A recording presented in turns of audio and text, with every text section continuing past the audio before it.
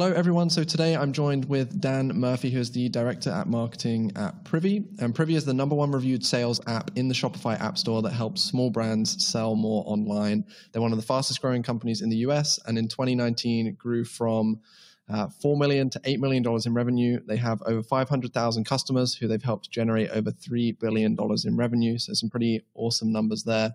Dan, I'm really excited to have you here today. Welcome to the show. Thanks for having me. Excited to be here as well.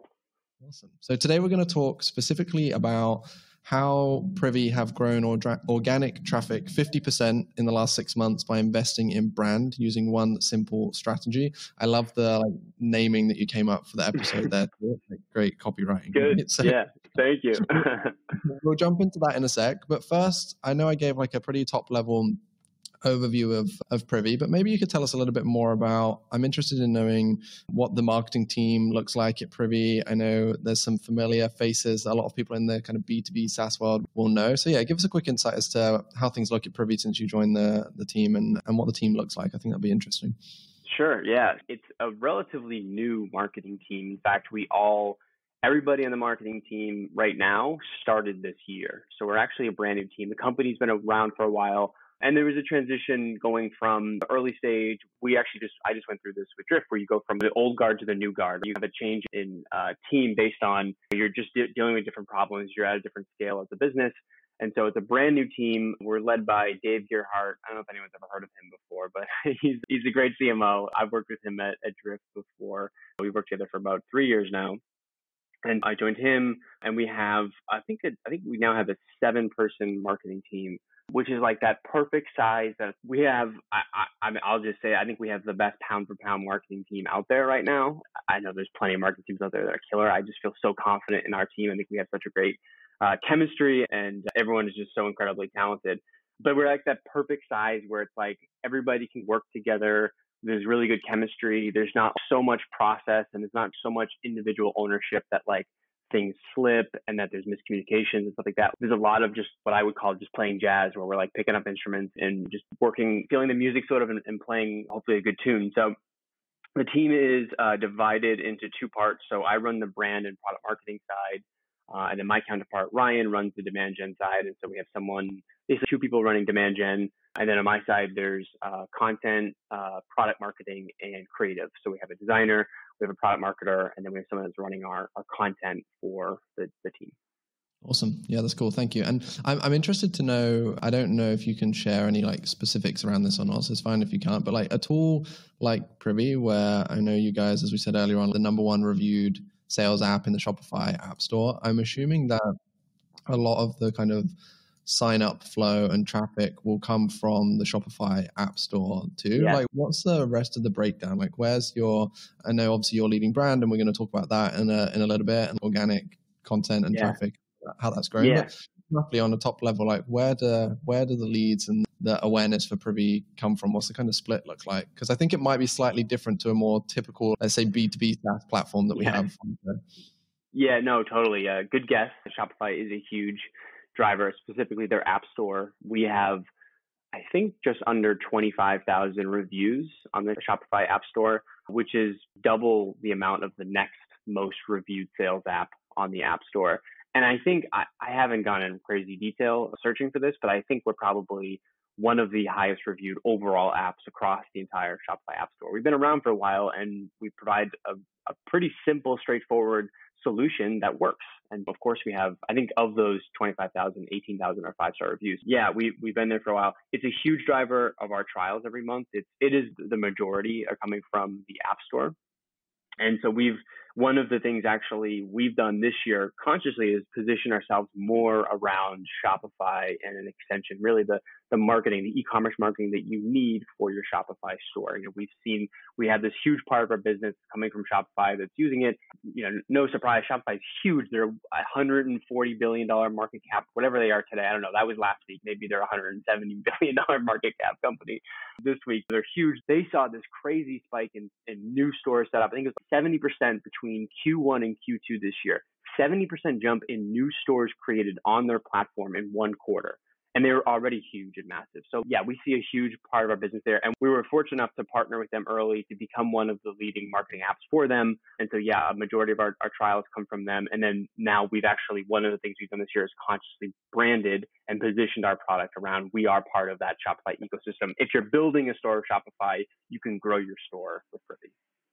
Awesome. Yeah, so let's get to talking about brand and organic traffic as well off the back of that, because obviously with you and Dave coming from backgrounds at Drift, like everyone knows in the B2B SaaS world, how Drift does and did such an incredible job with their marketing and their brand building. It's like whenever we talk to anyone about marketing within SaaS, Drift is always like the kind of case study that people always look at, right? I was listening to the episode, this morning with Raygun, I think, and you guys were talking about Drift, which was awesome. I didn't know you guys were going to mention Drift in that episode, but I was listening to it, and you guys were talking about it, which is awesome. Yeah, I feel like it comes up a lot because like I interviewed also one of the first or early episodes that we did. I interviewed, I don't know if you ever worked with him, but Bill King on the team. Oh yeah, I know Bill. Actually, I talked to Bill yesterday. Actually, he's a great guy. He's super smart SEO mind. One of the smartest guys I've met when it comes to SEO.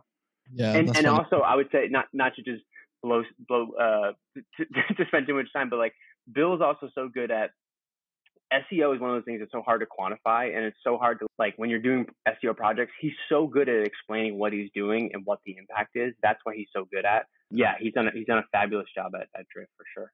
Yeah, so we had him on the show early, which was nice. And like I feel like since that episode, we talk about it every so often because like other guests will have heard that one, or people always just look at Drift's approach. So when you came to Privy, obviously different product, different industry, and a lot of differences. Was one of the first things that you thought about when you sat down to build out your plan or how you were going to work? Were you like, okay, we need to dive deeper on brand, or let's try and replicate some of these? Did you have like playbooks from what you did previously? Like what was the first kind of starting point? And then we can use that to then go into what you've been doing over the last 6 months that's helped you grow so aggressively there.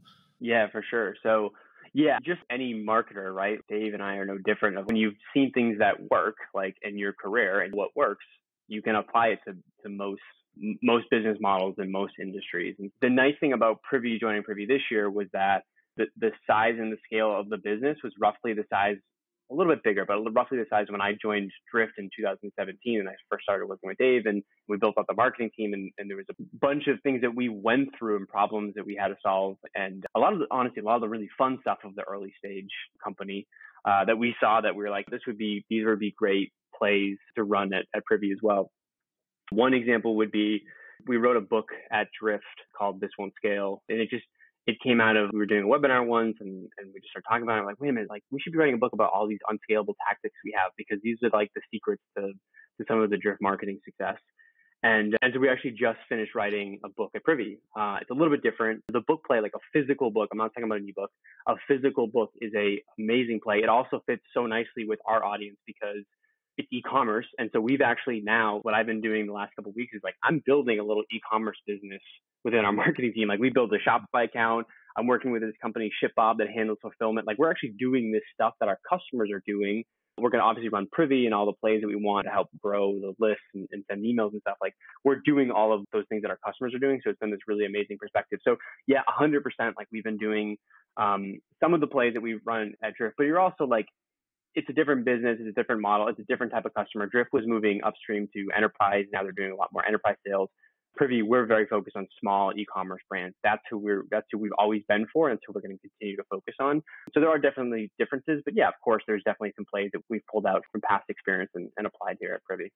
Was that a shift for you guys? Because I'm trying to think for Privy. I know that I think you guys went through like a website adjustment or like relaunch or something not too long ago. I'm trying to think back to what it was like previously, but I don't remember, not that I go on the site that much, like it's not my kind of realm, but I don't remember there being as much of in the messaging, like a heavy focus on for helping small brands online. So was that like one of the more recent? 100%. Yeah, you've done your homework, Dylan. The background here, that's great.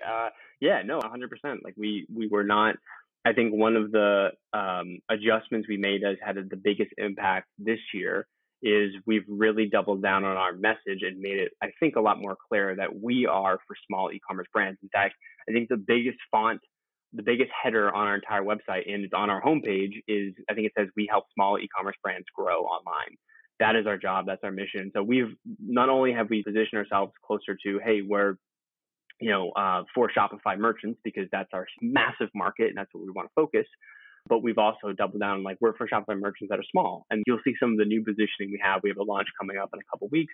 A lot of the messaging, and I think this is in some places already across the site, is like we're really helping small e-commerce brands grow from 0 to 1 million in sales. That's where we focus. So if you're between 0 to 1 million and you have a Shopify store, you should come check us out because we're going to help you grow your email list, send your marketing emails, and sell more online. And that's basically the offering. And yeah, 100% we've been focusing on that market. Yeah. And so doubling down on that, I'm assuming that has helped you with the rest of the marketing that you do, because then when you have that clearer messaging, you know who the target audience is. Even not saying you didn't know them before, but it's like even more specific. So then you create the content and the other bits and pieces for them specifically. So let's talk about that.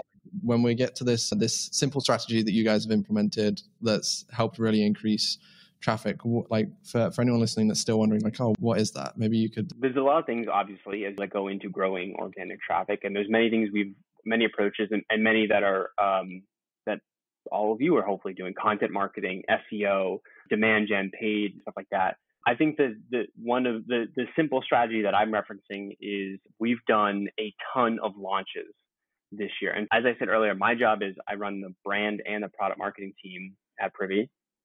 And product marketing obviously does a lot of launches. In fact, at Drift, I think I did like 60 something launches while we were there. We did launch every single month. And I've done some launches before that and everything. And so the launch playbook and the framework of doing a launch is obviously something I'm very familiar with. In fact, I just launched my own course on product launches a couple of weeks ago. So basically in growing the brand this year, one of the tactics we've used, and it's pretty simple, right, is launches. And it's not just for product, it's also brand stuff. I'll give you some examples. So we started this year and we started a podcast. Obviously, Dave's background, he's done a ton of podcasts. I don't know if you call it podcast marketing. He's done tons of podcasts and he's really good at it. He's a really good interviewer. And so we knew a podcast could be a staple. It also helps us with our content. We could create more content out of those podcast episodes, things we learned. So we started a podcast, had a big launch around that, drove a lot of momentum, got a lot of people signed up. And then we followed up with that sense. And I think we've had an episode every single week, basically. And now we're even doing a daily podcast episode with our CEO. And that was one podcast launch. We also launched Privy Masterclass, which is our online training series. We get people into that, and then we continue momentum. The thing with launches is that they're designed, and the way they work is you drive a lot of attention in a short time frame towards a specific thing. You get the whole company, the brand, the selling, the success, all focused on this one thing in the short term. Maybe it's 24 hours, 48 hours, whatever. But the strategy we've used is that we've gone out and we've just launched a bunch of stuff and taken a lot of short-term bets. When COVID hit, we launched this thing called shopsmallecom.com.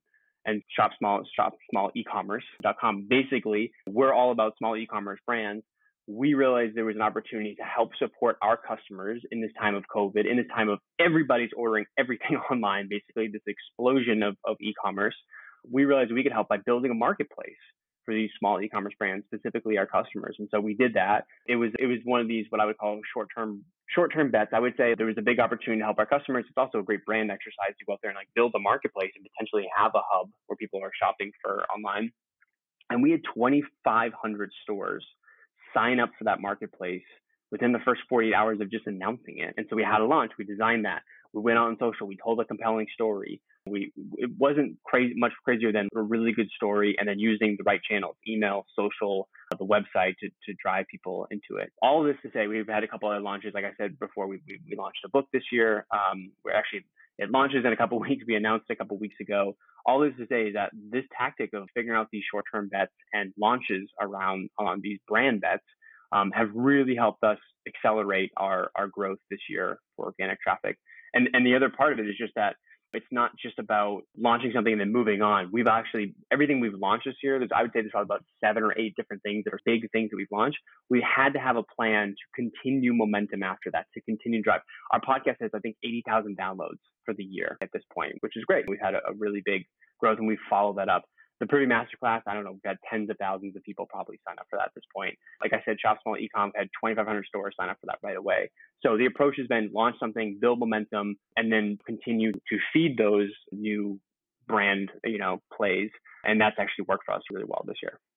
That's awesome. Do you ever get, I don't know if this is a term or if I'm just making it up, but launch burnout kind of thing? Do you ever, it's like if you're consistently, because Yeah. that's one thing that you guys have clearly been very good at everywhere that you've been at, like launches, but at volume too. Because it's great to do, some people might do 1 or 2 launches a year or something, whereas you guys are like pushing it more frequently. So I have a couple of questions. And one is, does it even come into things, or how do you avoid it? And then the second one is, you were talking about continuing on that momentum after you do the launches, because like a lot of the time the launches are more like short-term plays and short-term focus. So I do want to dive a bit deeper into like how you continue that, because I think that's probably going to be something that people listening to this, if I keep doing these launches so frequently, like how do I, once someone's registered for the master classes, or they've downloaded or purchased the book or had it shipped to them or whatever, what do we do with those people next? Because I think that's an area where probably most often when someone does get really like aggressive over timelines for launching, they do this big launch,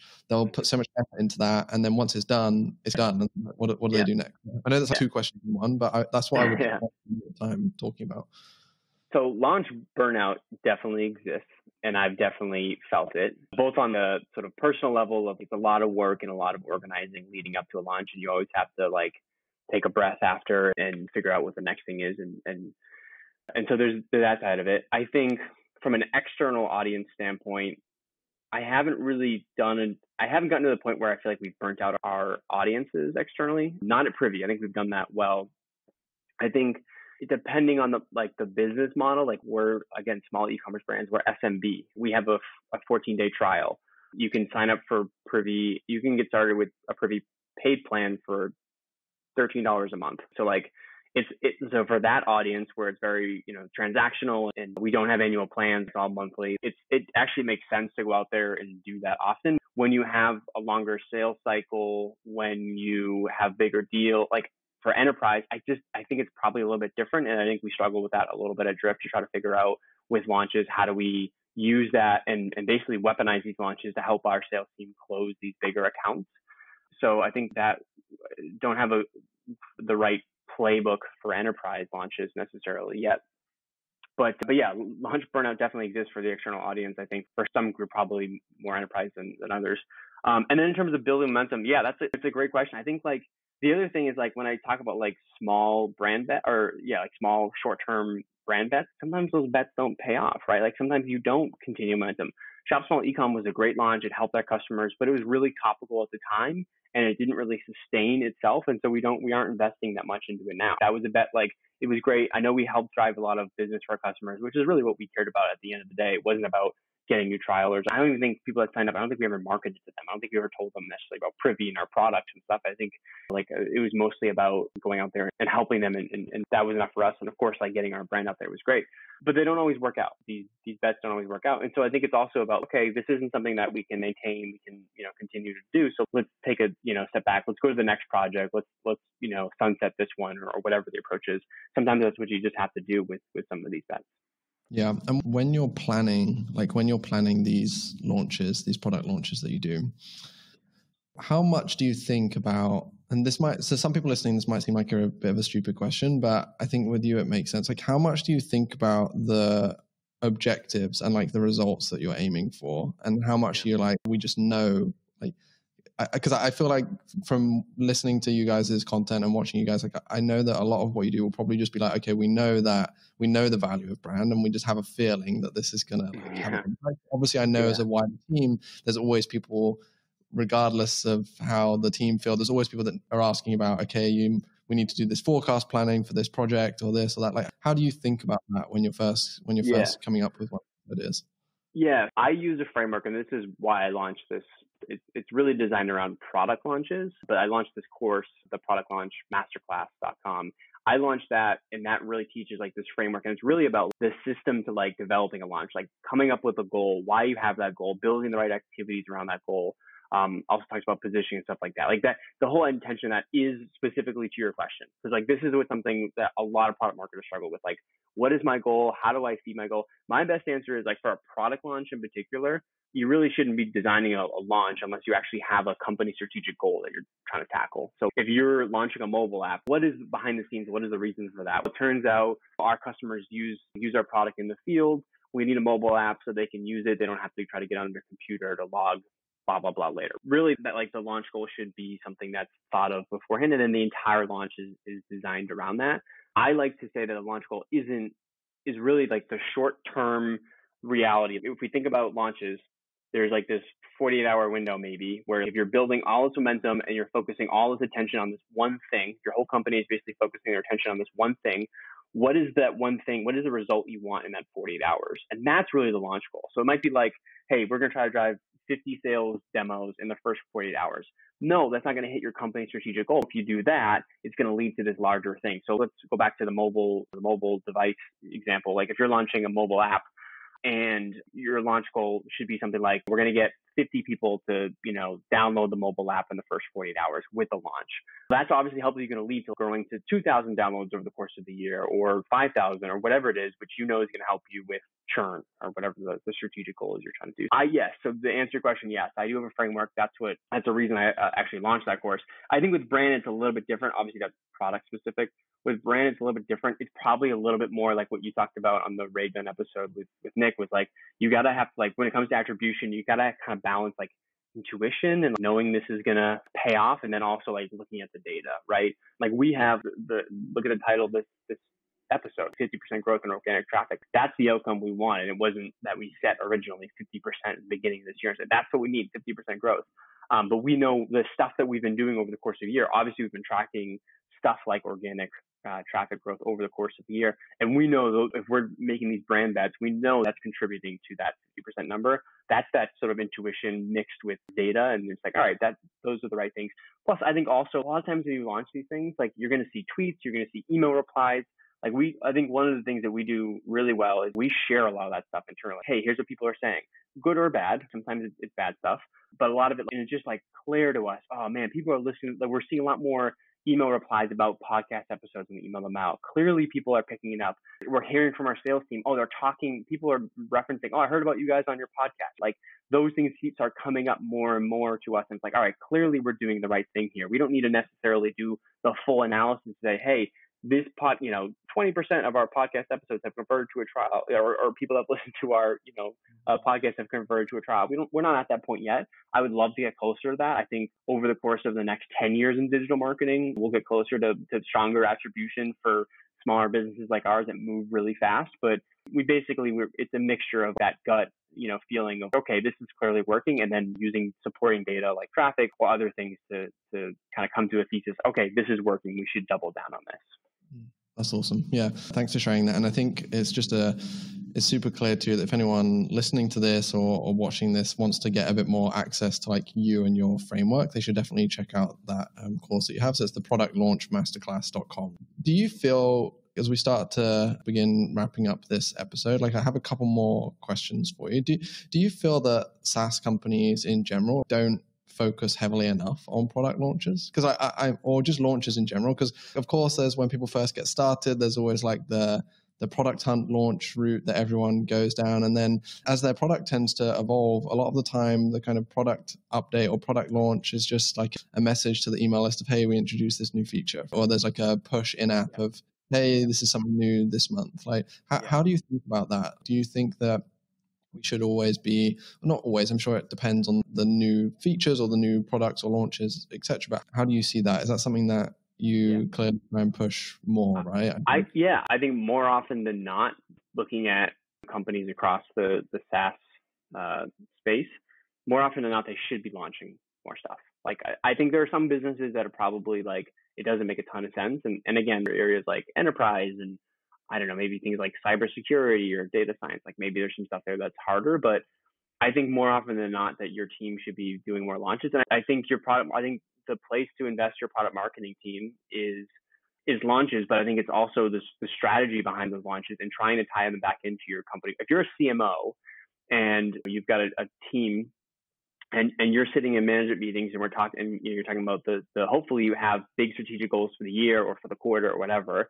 The first thing, when I'm a CMO, the first thing I'm going to be thinking about is, hey, this company's strategic goal. Okay, what are we building in product? I'm going to go talk to my VP of product. What are we building in product? What's coming in there? Okay, great. Let's get product marketing invested in that early, and let's figure out how we can help with this launch drive towards that strategic goal. Because ultimately everyone talks about product marketing should be more strategic and tactical. That's where you be more strategic, right? Like you go and you figure out what are the company goals, the goals that are keeping your CEO up at night, or the things your management team keeps talking about, partnering with the product team and figuring out, how you can launch things to actually help and attribute to that company's strategic goal. Yes, I think definitely companies should be thinking more about product launches. I think a really good product marketing leader or team has a lot of product launch experience. And I think and what I'm doing now here at Privy, which is interesting, is I'm taking all that experience I had when I was running product marketing and Drift and all the launches I did, and I'm taking that experience and applying it to the brand side.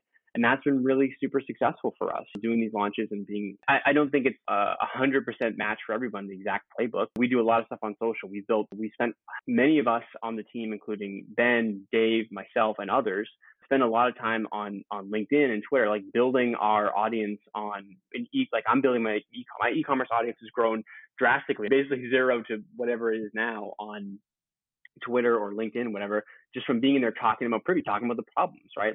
Just building that audience. Because what happens ultimately is when you start actually launching stuff that's solving that problem, if you've been talking about that problem for months and now you're launching something that actually solves it, you've already built an audience of people that care about that problem, and now you have the solution, right? So I think if you're leading a marketing team, or maybe you're not, and you're just on a marketing team, if you can be thinking about that kind of stuff and how to use launches to drive company strategic goals, how to build an audience on social media and be able to launch stuff to them, those are the kind of things that I think can help you get to 50% growth in organic traffic over a 6-month window.